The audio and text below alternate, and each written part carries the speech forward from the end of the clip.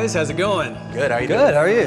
Hello. Today we're finding out how the HP Z840 workstation and a maxed out Mac Pro stand up to the intense computing demands of professional film editors and visual effects artists. Speaking of which, what do you do?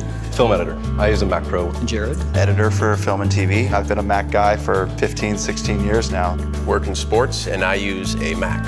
I use PC. You're working with terabytes of data, so speed is critical. The specs on our Mac have been completely maxed out.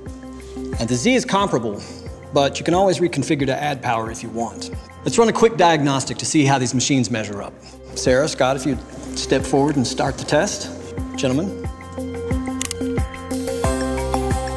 Oof. Oh, wow. The difference is apparent already. And it's done. Mac got blown out of the water. Wow. Oh my gosh.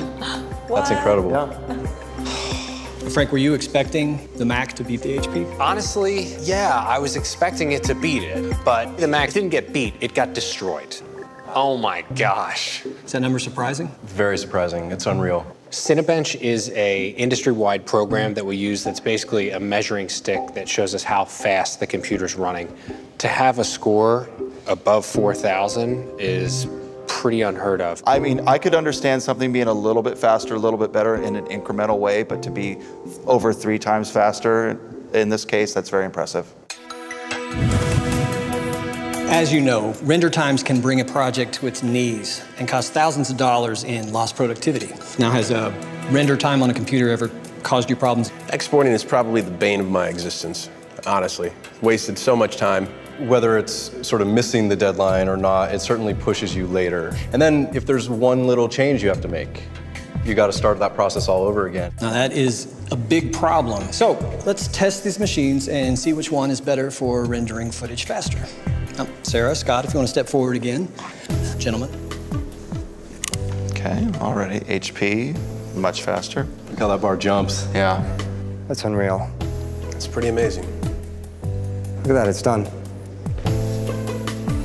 I'm not even halfway finished. He's done. There's been plenty of times where I told somebody, I'll have it done by this time, but because of render times, and now I'm just waiting for the computer to basically do what it has to do. Frank, you're a Mac user. What do you think about the Z's performance with the render? It came out on top again, and by an extreme margin. It was an incredible difference. I'm completely blown away by the HP. This is the new industry standard.